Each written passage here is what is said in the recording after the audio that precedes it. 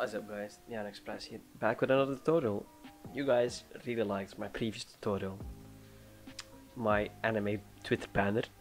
Absolutely destroyed it with likes, absolutely destroyed it with views as well. I can't make 10,000 tutorials about anime banners, so I'm here just making a simplistic Valorant banner, because easy tutorial. Maybe it's got about to take 5 minutes max, no more. Okay, the first thing you do is you search yourself some characters of this game, put them in. You can do it with one character, you can do it with 3 characters. It's really your choice. Make a new layer. Okay, take your character, one of them. I'm gonna turn him around because previous time he was turned around, and I'm gonna turn him around, and I'm gonna turn around Jet. Flip her as well. Make her smaller. We split up the banner in two different colors. There it goes. Just select the one side and you can choose a color that you want, just maybe a darker color, maybe dark blue. I kind of like that color, not gonna lie. Okay, put that on the other side. Go to your characters and you go to gradient map, and you're gonna make a custom gradient with that color that you used. So it's the orange, kind of yellowy, and we put maybe a darker orange at the back. Really dark orange though. I'm gonna switch these up because I like that. I'm gonna reverse that because that looks better.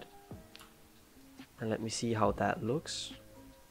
Maybe you put in the front white, so it pops out a bit more. See those colors, and maybe at the back we also put a bit darker, something darker, not too dark though. There you go, something like that. And then the other side, I'll just do a black to white gradient. Okay, then you search up, let me make a new tab in Google Chrome, and you search up Valorant map, and you choose a background from a map that you like. I'm just gonna take this map and put that above the color, and put it on the layer, put it on luminosity, and put the opacity around 10. There you go. You make yourself little rectangles like that, and you copy them on all the way, just like that.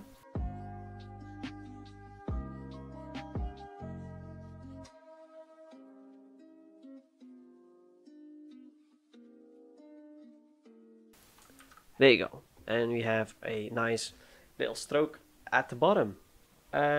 Then I'll do my little effect in the bottom, like this little swirl that I did.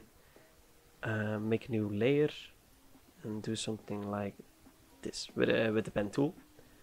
Then you fill this in with a color that you like. I'm gonna take a darker orange, something like that. I'm gonna fill that up. There you go, like this, kind of like that. I'm gonna copy it and put it on the other side. Make it a bit bigger.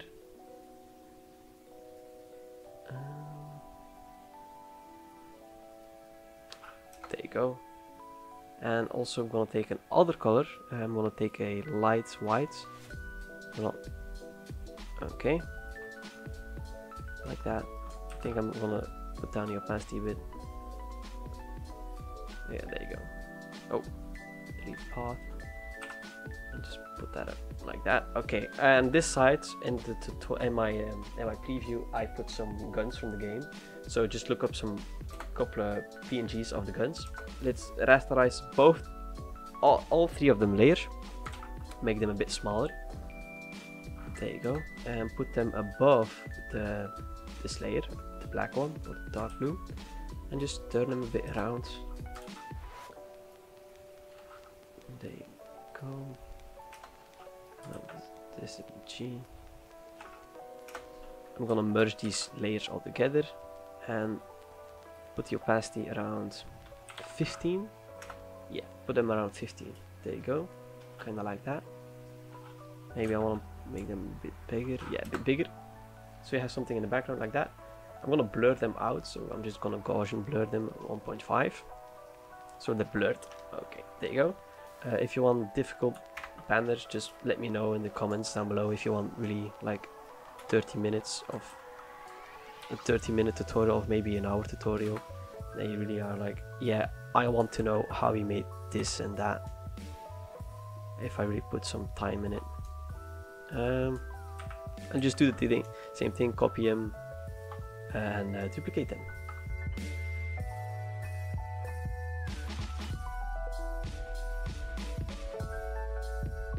Copy them and turn them horizontally, make them a bit longer. There you go. Up to the text. This is just a simplistic text, as is the banner simplistic. I'm gonna put name, and I use the font Overgrow, but you can use whatever font you want, and I'll put this in the middle and more to the left, so like this, and I'm gonna put it above everything. There you go. And I'm going to duplicate that text, select the text, and make it way bigger. There you go. This is maybe too big. We'll make them a bit smaller. Something like this. Yeah, put that in the middle. Just double click your layer so you have layer style. Put the opacity on 0, put a stroke on it, maybe outside and a 2. Good. Okay, there you go. And just make it a normal layer. And put the opacity down. Put the opacity way down. And I think I didn't like that, so I think I deleted the right part.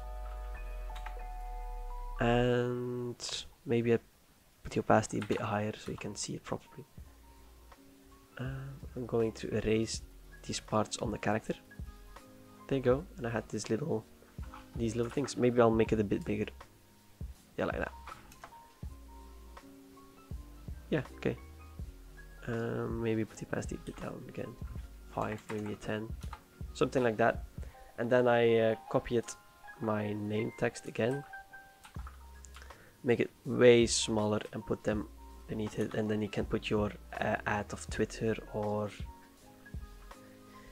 another part of your name or whatever, fee name or whatever you want. And I put it on a different font. I put it on Cool Verica, and I made it a bit bigger, and I put the spacing a bit more.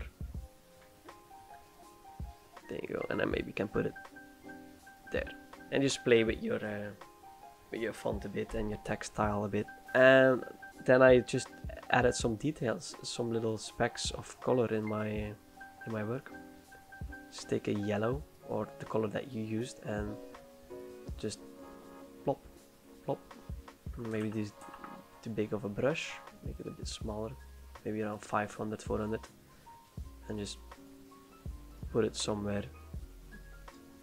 Then just put them on screen and put the opacity around 50.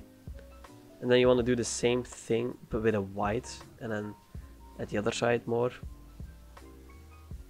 There you go. Maybe you can also put one here. Also put it on screen and the opacity around 50.